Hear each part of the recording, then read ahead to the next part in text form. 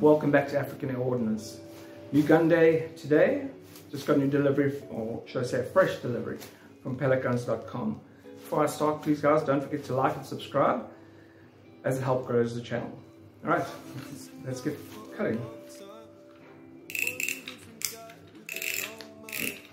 Okay, so let's get to this, the big hump. Alright, see what this is. So this is just ammo. What type of ammo? Let's have a look. I will say they do pack everything very, very well. Alright. Got some 30 cal pellets. I wonder what gun this could be for. Well, let's have a look. Let me just put this aside first. Up the way, over here. Alright guys, oh, I'm starting to see something.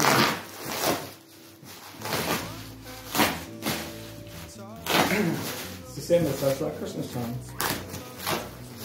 Oh boy, I see a name. Let's have a look.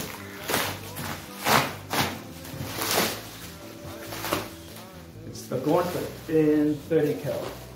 I'll turn this around for you guys. Just a sec. Okay,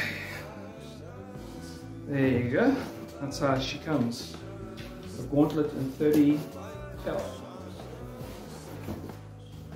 Let's see how this box opens.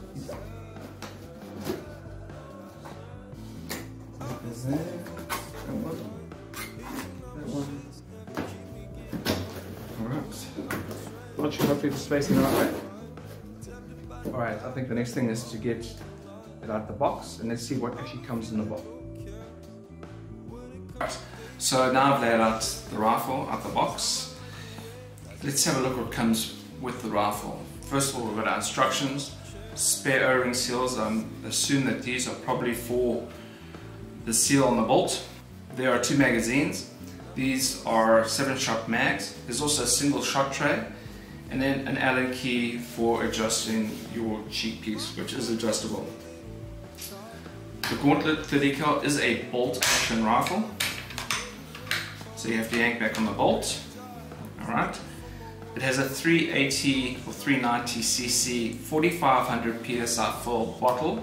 It is regulated to 2800 psi. The barrel is around about 28 inches long, so or close to 700 centimeters. It's a very, very, very long rifle. So guys, pretty neat. Right, so the quick disconnect it's just a standard universal quick disconnect. It's just simply right there, okay? And it has a little plastic nipple cover. And the pressure gauge is right over here. So this is a 4500 psi fill, which is awesome. I love 45. A lot of people complain about it. I personally like 4500 psi. Just gives you a lot more shots. And the other thing that's key to know about 4500 psi, if you can only fill a 4000 psi or even 3000 psi, it doesn't matter. You have all that extra room to work with. So pretty solidly built rifle. The shroud does not really suppress any of the sound from when you fire the gun. So it has a half UNF thread over here for your favorite Donny FL or whatever suppressor you're using with that thread pitch on it. It is quite a heavy rifle, but I must say I do like the kind of military look. It kind of gives it almost like a sniper rifle type look to it. This is the safety for the trigger, it's right here. So if you need to put on safe, just flip it over, and then when you need to put it back, you just flip it back. One thing, this regulator is not adjustable, although I do believe you can get adjustable regulators in this format that come out of the paintball industry. So that's something I might look into, so that we can, we can maybe lower the full pressure if you want to kind of shoot in your backyard. Not the full pressure, the plenum pressure, if you kind of want to shoot in your backyard, or maybe even increase it to get even more power. Also, I do like the very large cocking handle. It really is. It's going to be able to give you, especially, it's quite hard to cock this rifle. And whenever you're going to load the mag and you just lock it into the second notch there, and then honestly when you're ready to forward, just like a regular bolt action rifle. It's pretty neat. Also the cheek riser here is adjustable, it comes up, so that's very neat, especially if you're using high scope mounts and stuff like that. So very cool setup. Alright, overall the build quality on the rifle is pretty nice. It's not too many rough edges, especially that this is not a high-end rifle. This is really a platform that's built for hunting. Although, you know, I've seen people doing bench press with these rifles and getting good results. So I think the next thing is just to put a scope on it. We'll take it out to the range and we'll see how she shoots. Alright guys, we're back at the range with the Umarex Gauntlet.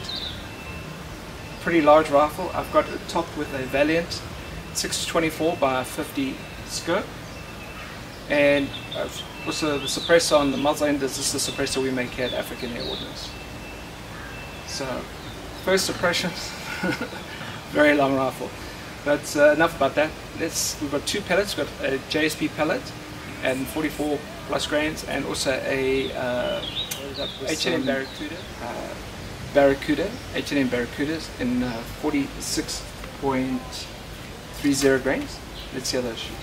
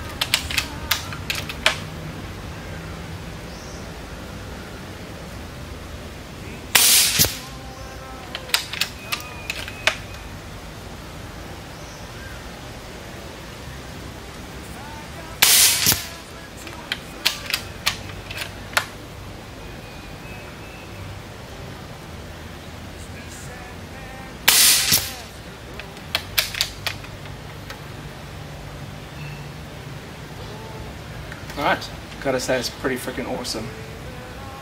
Gauntlet 30 cal, man. Pure power. Alright, let's see how the JSP 44.75 grain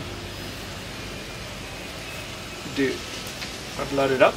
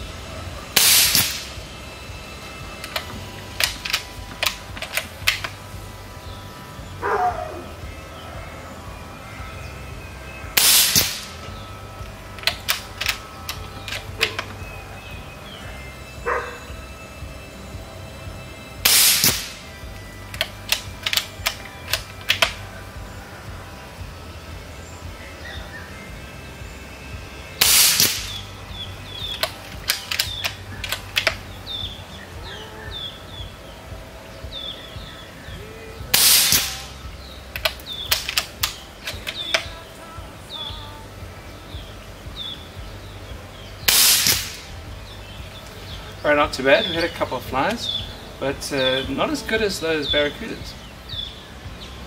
Alright guys, there you have the results, well, the first results for the Umarex Gauntlet at 30 cal. I must say I'm very impressed with those numbers, and especially the consistency of the setup. It's very consistent. Stay tuned, and in the next episode we'll try a different JSP pellet, maybe get in some slugs, see how those go. Again guys, I must say a couple of things with the rifle. The cocking is quite hard compared to when you're used to with, you know, other guns where it's very smooth. But this is not this is not really a super high-end air rifle. This is purpose built for hunting. I do see guys doing bench press with it, but really it is more a rifle for hunting, and it's built like that. It's very long, especially with a suppressor.